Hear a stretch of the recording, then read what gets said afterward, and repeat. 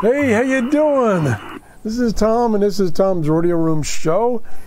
And did you hear that? That's WWV on 2.5 megahertz, which I don't usually get. I don't know if they broadcast on 2.5 megahertz all the time or not. I think they do, and I think I just don't go down there.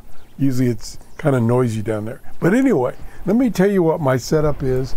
It's 7 o'clock in the morning here in Clearwater, Florida, and I'm using my SDRPlay RSP DX, because I'm down in my workshop. I have my DX in my workshop and my Duo up in my office. And I was just playing around this morning, trying to see, how things are going, how my antennas are working. I'm really concerned about my antenna that's up in my office, my G5RV, which has a coax cable that's 30 years old, and it seems like it's not as sensitive.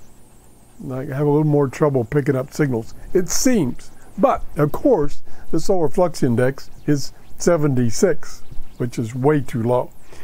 Anyway, I have an antenna switch going to the A input of this SDR.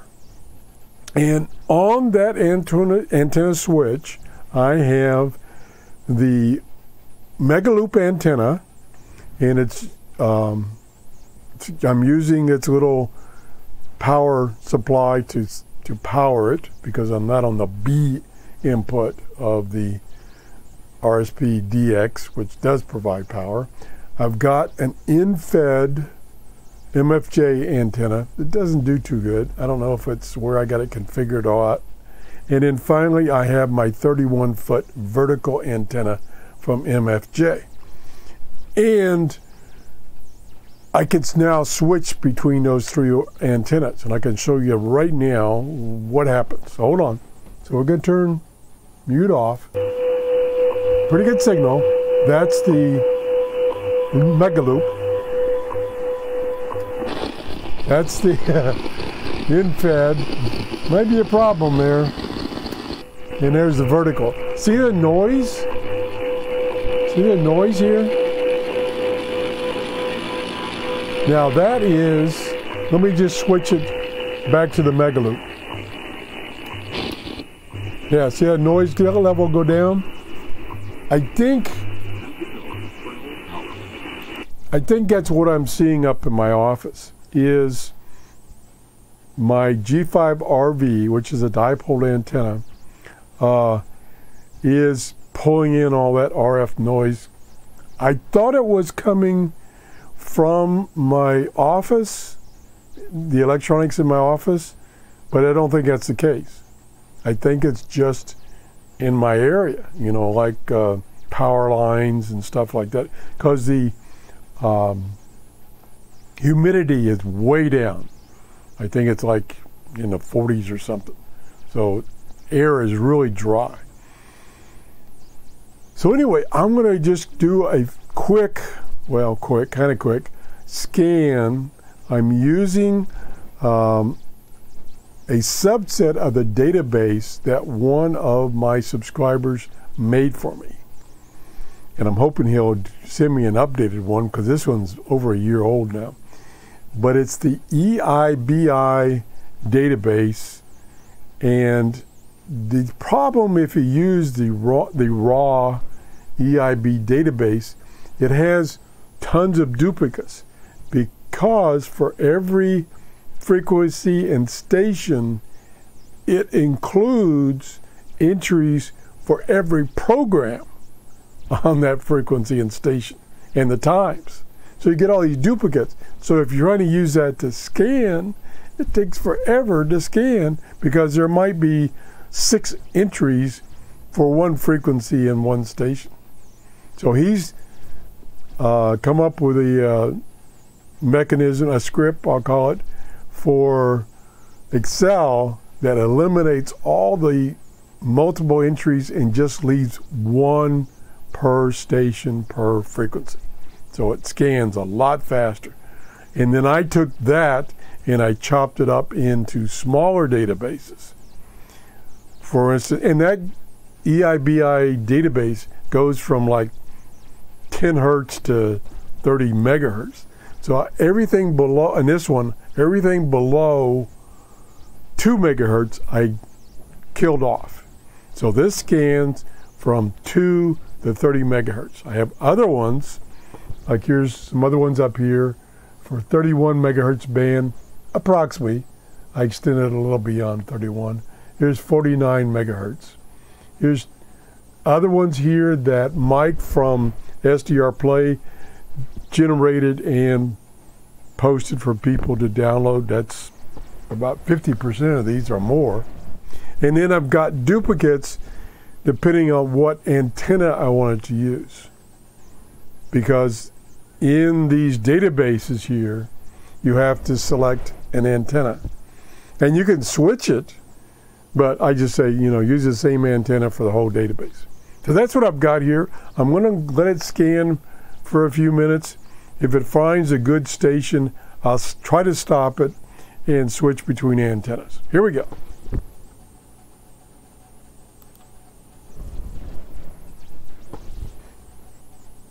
Again, right now it's on the Megaloop antenna, which is not very expensive. I think it was like $50 or $40, and it works great.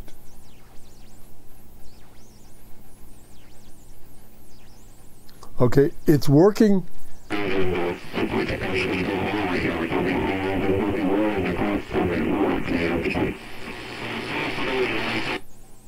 That was probably somebody on single sideband. You know, the upper end of the ham band down there, 80 meters.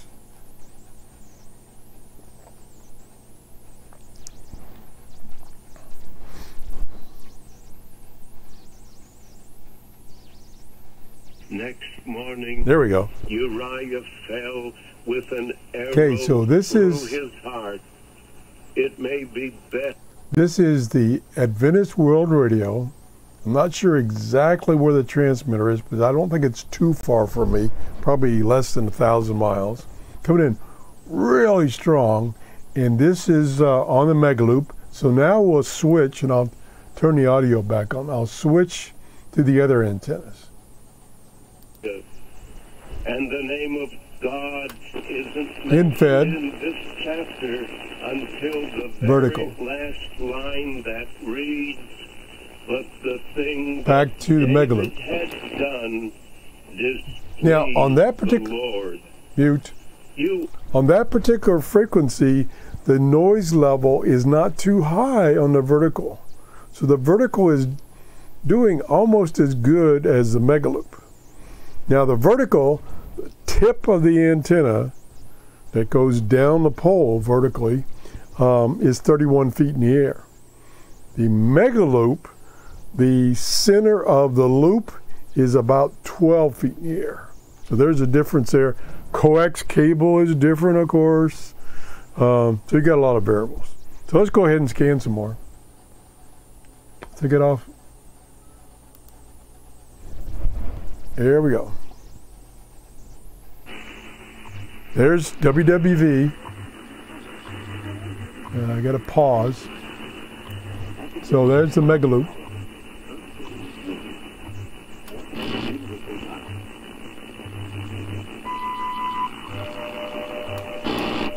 So there still is quite a bit of noise on the 31-foot vertical. Now, my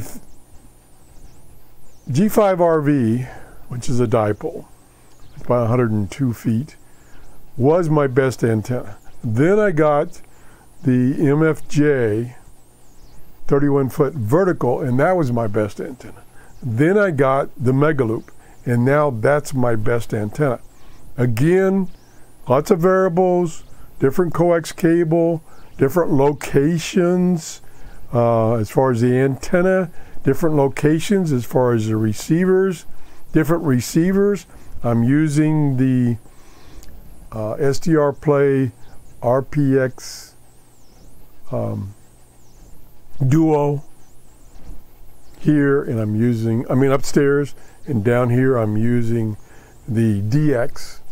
Boy, did I see that wrong. Okay, upstairs in my office, I'm using the RSP Duo. Down here, I'm using the RSPdx, which I believe for shortwave is the best receiver from SDRPlay people. I like both of them. I also have the 1A and the 1 because I've really liked their SDRs, and so I've gotten every one of them. There's one other one I don't think I have. Okay, let's go ahead. Instead of me jabbering, I'm just going to let it scan for a while. I'm not even going to stop. Let it go to about 10 megahertz.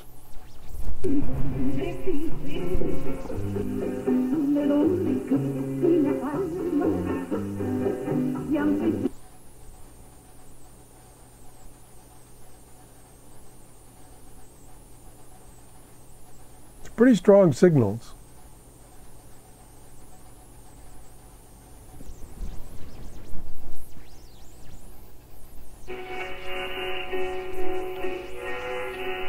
Could that really be the BBC? Let's listen for a while. I don't think it is.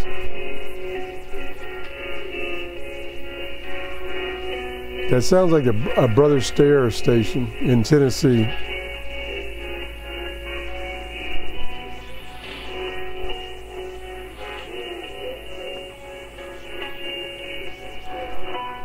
Yeah, I'm pretty sure that's what that is. Which is only about 800 miles. Whoa, boy.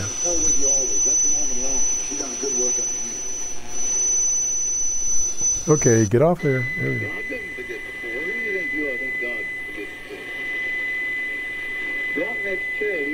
That sounds like Brother Stairs. Yeah, those, I think those last three are Brother Stair stations from Tennessee. So, you know, this can be misleading. I mean, there's probably, let me mute this for a second. There probably is or was at one time, a transmission from China Radio on 5.935. But there's also transmissions from other stations on the same frequency. Like I say, I'm hoping the gentleman that made this database for me will make an update and send it to me. Because, like I say, this is the EIB database from over a year ago, and it changes a lot from month to month.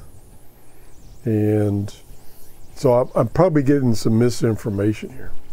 Or it's just that, like I said, these other stations that are closer to me are now broadcasting on a station that China Radio also does or did, but I can't hear them.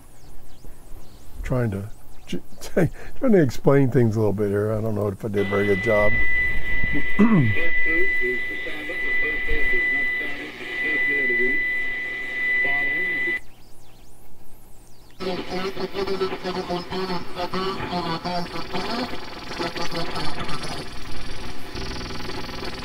Todos aquellos afectados por el coronavirus, rezamos por los doctores y el personal médico, todos los...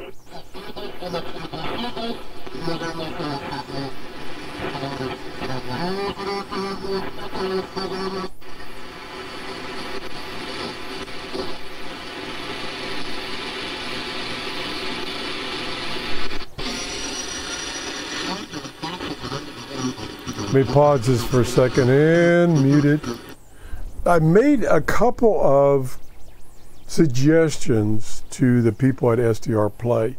If you want to have something added or changed, you can go on their website and create a ticket for suggestions, not just a problem, or even for a problem if you find a problem. And I made a couple of suggestions to them about the scan function. And I'm not going to talk about that right now. Matter of fact, I'm going to make another video of that because I'm just going to let this scan and then we'll quit, and then I'll do a separate video. Okay, well, se registró un cambio cuando aparecieron las famosas estampillas producidas por el germano norteamericano Nicolás.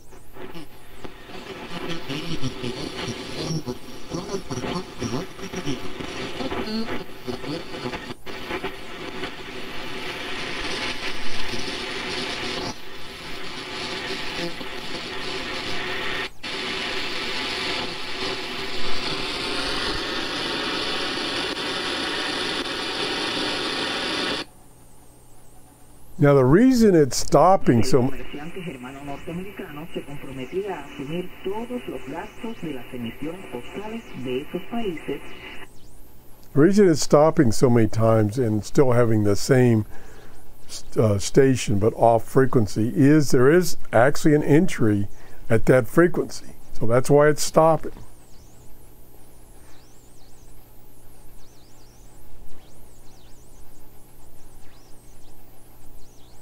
Like I say, I'm going to let it go to about 10 megahertz because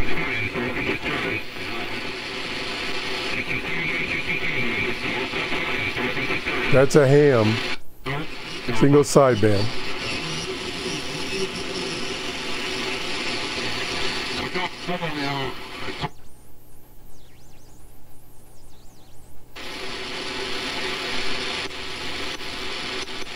Quite a few signals this morning. I'm surprised.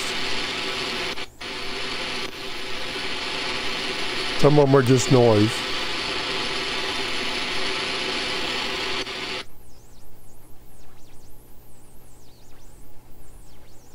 Yeah, with a solar flux index of like 74, I think, I'm surprised I'm getting these many signals.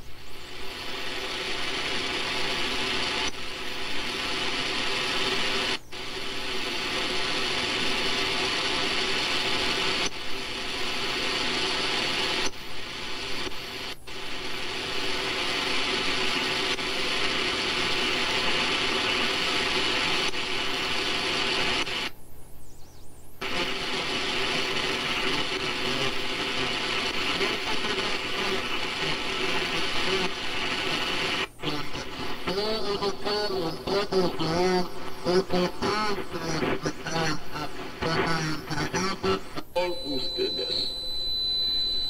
Del mismo modo, acabada la cena, tomó el cáliz dándote gracias de nuevo. Lo pasó a sus There we go. Now it's on diciendo, tomen y right beban todos frequency. bien, porque este es el cáliz de mi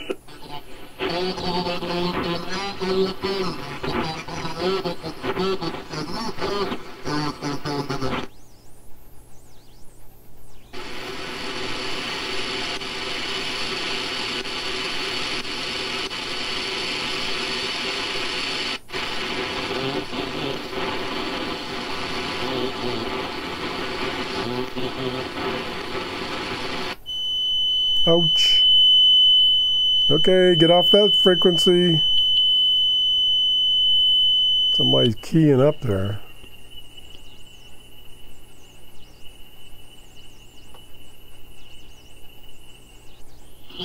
Okay, I did not realize it was going to take this long to scan. That's quite a few signals out there this morning. And there are many more than I had a half hour ago at about 6:30. So that's promising. So turn your radios on and see what you can find. This is the beauty, and that's kind of why I say it kiddingly, have gone to the dark side, is you can set these SDRs up to scan and just sit back and watch and see what it finds. That's it. Thanks for watching. If you enjoyed this show, please give me a thumbs up and have a great day. Bye-bye.